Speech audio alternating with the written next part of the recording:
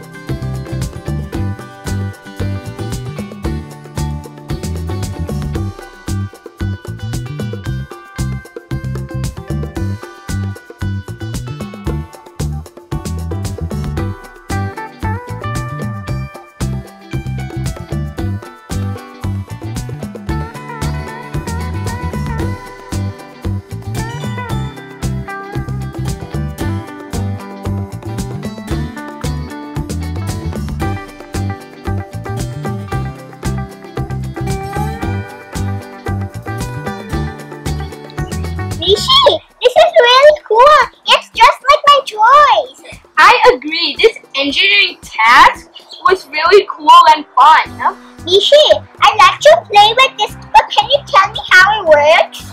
Catapults are a device that launches objects one direction, mostly forward.